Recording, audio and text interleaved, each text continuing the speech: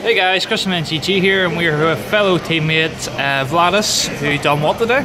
I came third at the Dublin LLDS. Just narrowly missing out. And what did you play? I played PK Fire again. What was your matchups? What did you lose to?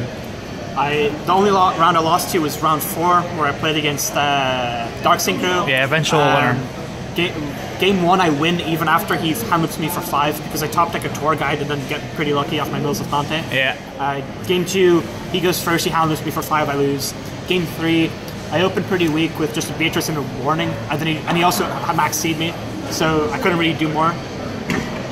End with more anyway. Yeah. And then he just went twisted the Warning and then just got rid of my Beatrice with Trish and then OTK'd me. No, fair. So you want to start with the main deck then? Cool.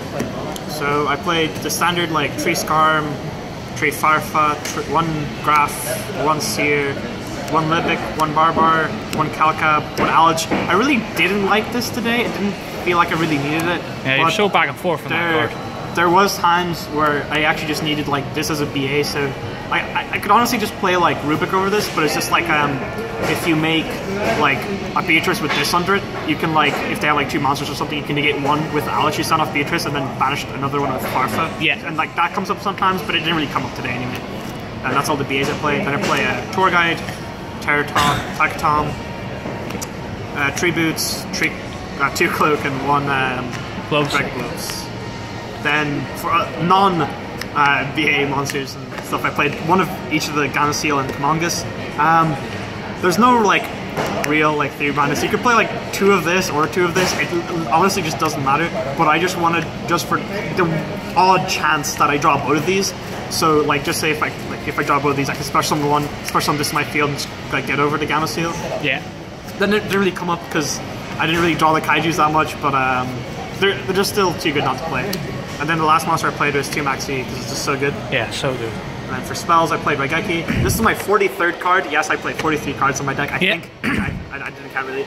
Yeah, this card was so good. I ribbed it against like Subterra's round 1 or something, and I was about to lose, and I just ribbed this, and I won. It's just another good going second card. So yeah.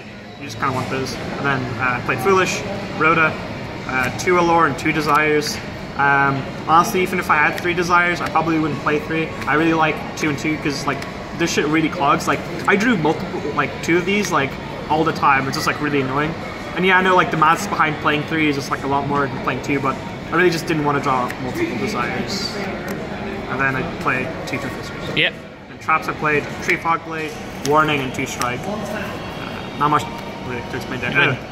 This should probably be a strike, a 3rd strike over the yeah. Did you change anything in the main? Would you do the Warning for the strike? Yeah, just Warning for strike. Yeah. I maybe cut down the cards in my deck, but it was fine, I think. For side, yeah, I'll go for side first, I guess. Yeah. 3 Cherries, mirror match, obviously. 2 Ghost Ogre. This is good against Rogue, but it's mainly for Pendulum. Yeah. Then I also played.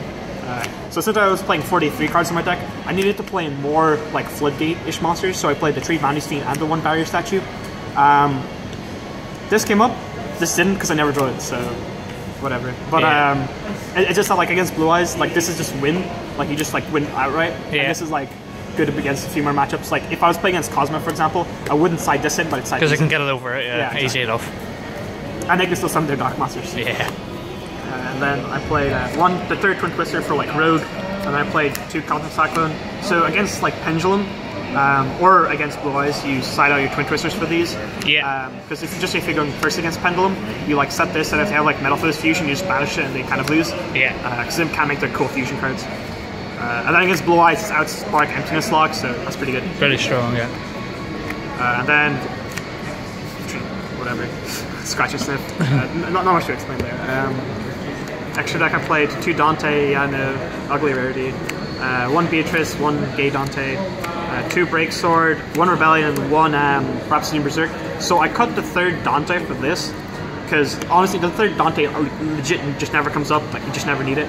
And this is just so good against Blue Eyes, because you can banish like their stones and like alternative from the grave or whatever, like just to limit the graveyard resources, and it can boost like your Beatrice up to like 37, so you can actually get over like Blue Eyes White Dragon, which is the strongest monster in the game, obviously. And then I played 2 Leviair, two actually came up once I think, but it just like too good not to play 2. Yeah. And then I played Grand Pulse, Nightmare Shard, Core Barge package, and Utopian Future.